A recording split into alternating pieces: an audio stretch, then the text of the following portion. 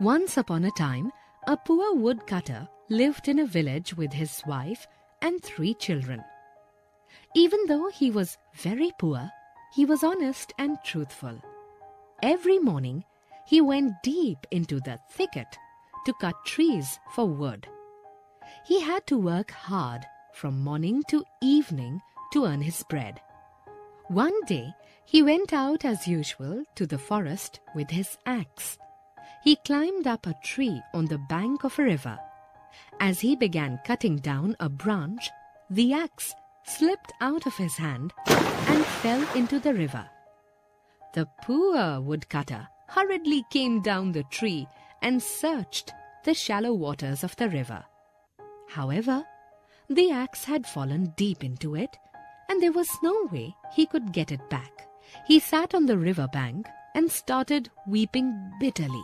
His axe was everything to him. He would be unable to feed his wife and children without his axe. He had no money to buy another axe. Just then, a yaksha appeared before him. He asked him why he was weeping. "My axe has fallen into the river. It was the only one I had. How shall I feed my family now?" said the woodcutter. The yaksha took pity on the poor woodcutter and said, "Don't worry. I am a good swimmer. I'll get back your axe." Saying so, the yaksha dived into the river.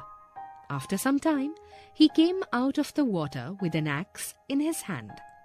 It was made of pure gold. "Is this your axe?"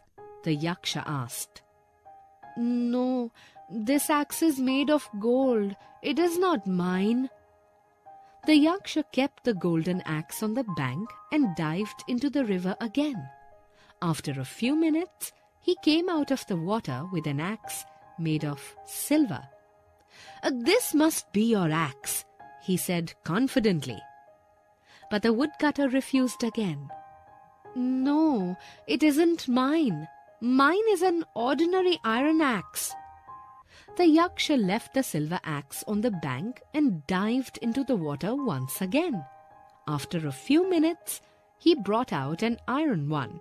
The woodcutter jumped up with joy on seeing the axe and cried, "This is mine!" The yaksha was pleased with the honesty of the woodcutter and said, "I am the spirit of the river. I commend your honesty. The iron axe is certainly yours, but I present you both the golden and the silver axe as a reward." The woodcutter gratefully accepted all the 3 axes from the yaksha. He bowed to him in deep reverence and then turned homeward to give the good news to his wife and children. Moral: honesty is always rewarded.